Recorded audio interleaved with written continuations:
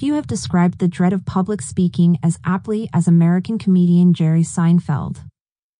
Quoting a study that listed public speaking as the worst fear of the average person, followed by death, he said people would rather be in the casket than deliver the eulogy at a funeral. Yet everyone has something important to share, and the best way to transmit those messages is through public speaking, whether it's at family gatherings, office meetings, workshops, community events, or political rallies.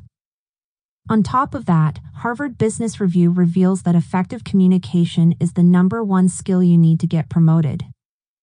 Beyond the workplace, effective speaking is also one of the most surefire ways to build lasting relationships and accomplish your goals. In this summary to John C. Maxwell's The 16 Undeniable Laws of Communication, you'll learn the principles that guarantee great communication. Apply them, and your message won't just propel you forward, it'll inspire other people to take action and improve their lives as well. Chapter 1. Becoming a credible messenger. A woman who tried and failed to stop her little boy from eating sugar took him to see Mahatma Gandhi. Gandhi told them to return after 3 days. But when they did, Gandhi simply asked the boy to stop eating sugar. Why had he made them wait 3 days for such a boring cure? Well, Gandhi said, he needed to give up his own addiction to sugar in order to instruct the boy with any conviction. In other words, when the messenger is credible, the message becomes effective. Credibility starts with honesty from the inside. People intuitively sense when the message authentically reflects the person. Honesty definitely doesn't mean presenting yourself as perfect. People will respect you for the things you've accomplished and love you for having the courage to share your blunders. Another aspect your audience will notice is how comfortable you are in your own skin. Observe and learn as much as you can from great speakers you admire, but always stay true to your unique qualities and personality. When you do speak, pick a subject you feel strongly about. This has a lot of advantages. First, you'll be playing a field you know, and will likely have endless personal stories to draw on. Subjects you've mastered will also roll off your tongue with a lot more eloquence and conviction, which people connect with. The law of credibility is the essential starting point on your journey to becoming an effective communicator.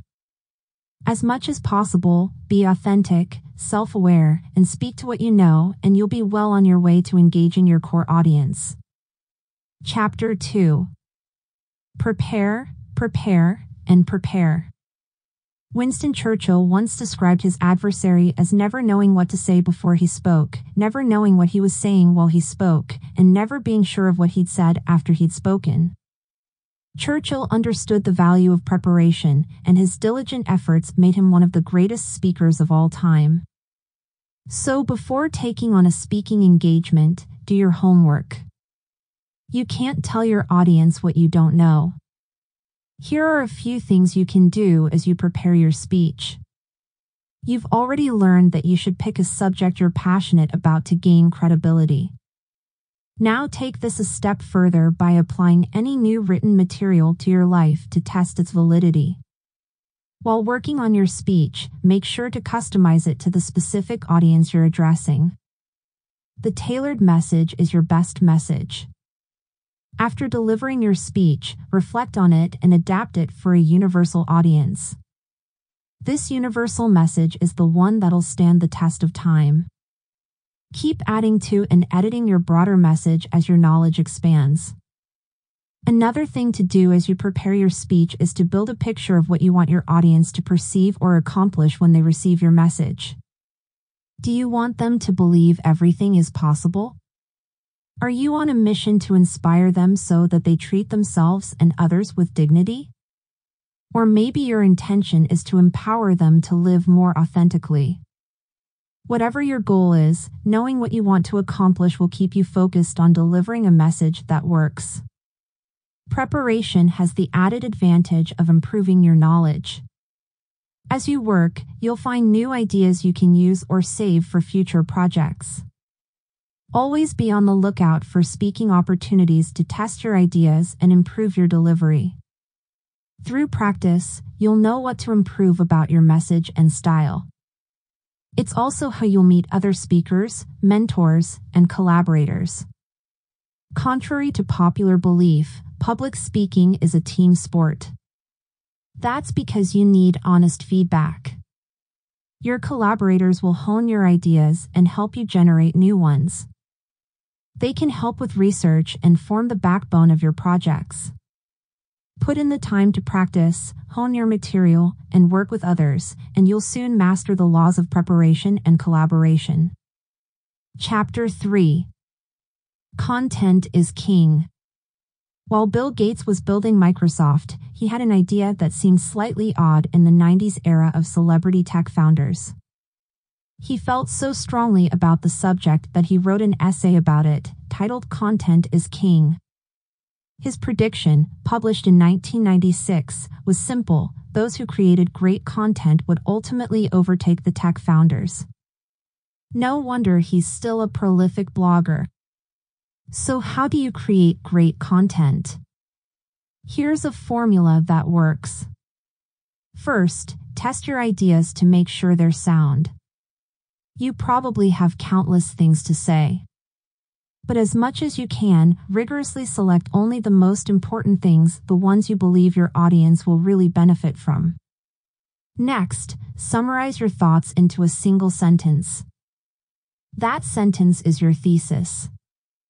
It should capture the essence of your message. Once your principal thesis and supporting points are in place, draft an outline of what you're going to say, starting with an introduction and ending with a call to action. It's important to capture the curiosity of your audience at the start of every speech. Begin with something interesting and memorable, like a story, question, or promise that they'll learn something new.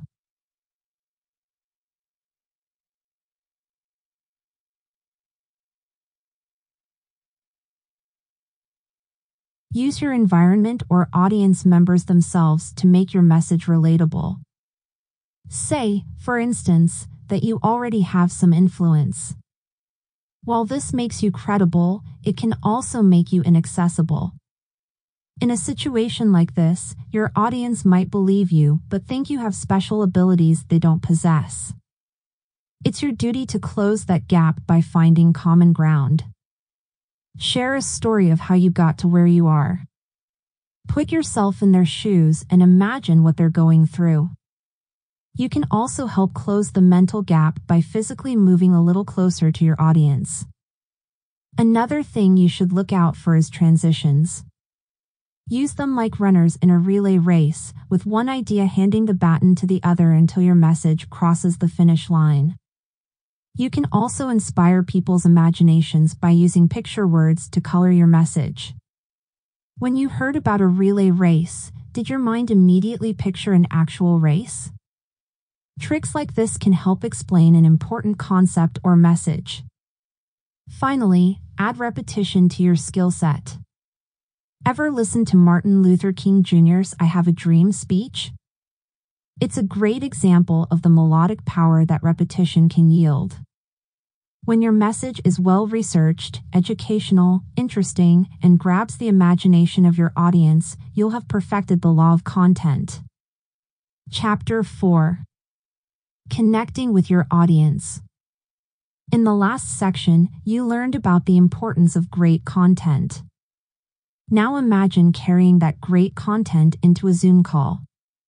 But midway through the meeting, someone has to comfort a crying baby. Do you continue through the interruption or pause to show concern?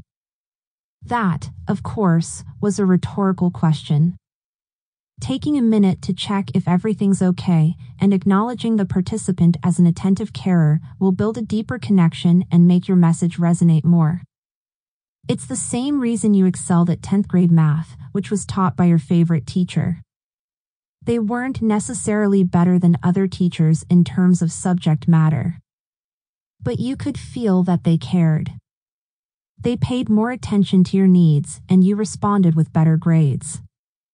Your goal is to build a transformational relationship with your audience. That often starts with a good first impression.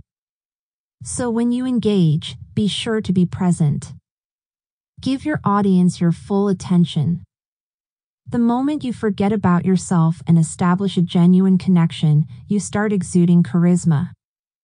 Everyone is gifted with their own capacity to reach people's hearts. Some know how to use humor to make people laugh. Others are great storytellers. It comes naturally to other speakers to equip audiences with tools they can apply to improve their lives. Reflect and ask trusted partners what they think your communication strength is, and then amplify that superpower. Also, be excited about using your gift to change lives. Believing in your ability to help people will build anticipation among your audience. Deliver your message with clarity, in simple terms your audience will understand.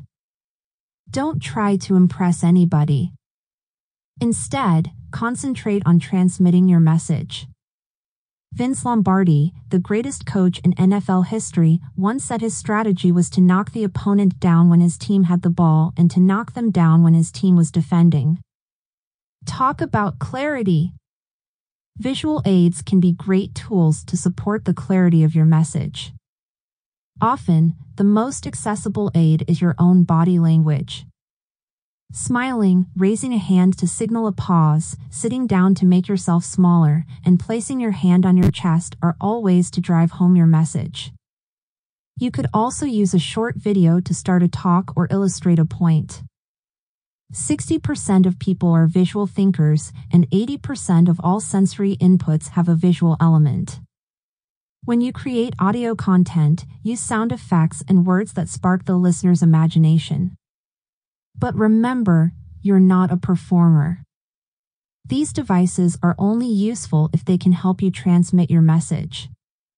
Your speech's real power lies in your ability to connect, leverage your strengths, build anticipation, and deliver your message with clarity.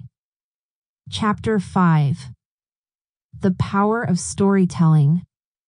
Let's take a moment to talk about stories. Specifically, how do you tell a story that will captivate your audience and amplify your message?